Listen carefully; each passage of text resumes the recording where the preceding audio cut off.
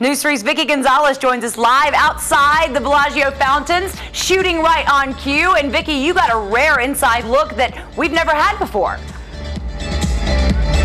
Jessica, it really is remarkable the amount of work that goes into this 8.5-acre body of water. From a cave to a tower, we go behind this liquid masterpiece with the most recent song as our soundtrack, appropriately named A Town Called Paradise.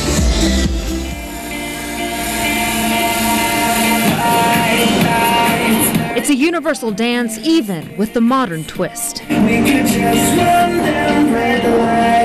The Bellagio Fountain Show has transcended time and outlasted fads effortlessly since 1998. And Thomas Penny has been watching from day one.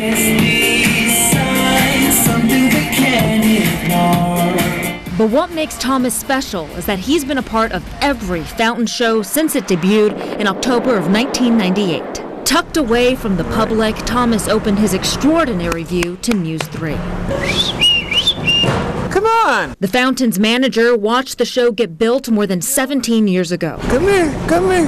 It's now become a family with mascots. They have that, like, Einstein hair that comes out. That's Dot and Dash. They're joined at the hip. They don't like to be separated. Around 60 ducks and ducklings live a lush lifestyle. They like it at Bellagio so much they don't even migrate anymore. A lot of them just stay here year-round.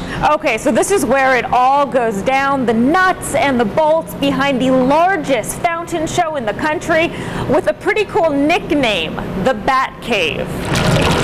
A team of engineers is behind the more than 200,000 shows and counting. This barge is basically the heart and soul of the maintenance. With a requirement of getting wet. Patience, I know, turbo. Spider. What is that? Those are all the nicknames of the divers. Everybody that works here is a certified diver. It's a unique job. This is our vacuum cleaner. They don't make anything big enough for a 22 million gallon, 8.5-acre lake, so we built it ourselves.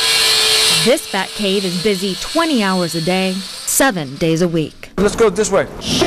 Maintaining more than 1,200 water devices. This is actually the dancing waters. Gracefully skyrocketing upwards of 450 feet in the air. Every day is a challenge. You never know what you're going to face. You know, you think you have it figured out, and then it throws your curveball. But to get the best view, it's a trek.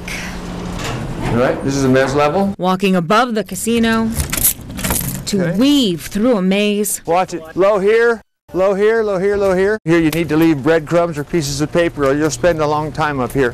And reach exclusive heights. This is show control. Are you guys all okay climbing ladders? It may be snug, but show control is a front row seat for a playlist of nearly 36 songs. This is just where it all happens. You know, complete control. And it all comes down to one green button. This may be the brains of the fountains, but people like Thomas are the heart. And it looks beautiful. It's a great show. And I love it. Cut! 17 years old. Wow.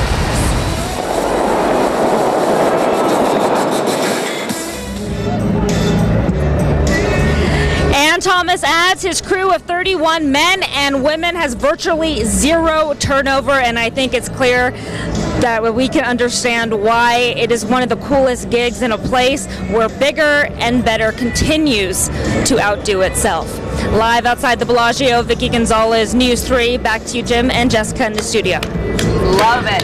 I absolutely very cool. love that story. Not even the ducks want to leave. I know, and the employees either. Why would you leave a job That's like that? awesome. I just love the fact that the guy is such a character, because it's just all about creativity down there, and it was just fun having him walk us around. And didn't you love the fact that he actually got a little choked up at the end? He's emotionally invested in it, and it's beautiful. I mean, anyone who's ever seen it, I've gotten tears in my eyes watching it. My parents were here, had the same reaction. I think we all have a story like that. It is. It's powerful. It's moving, right? It's great.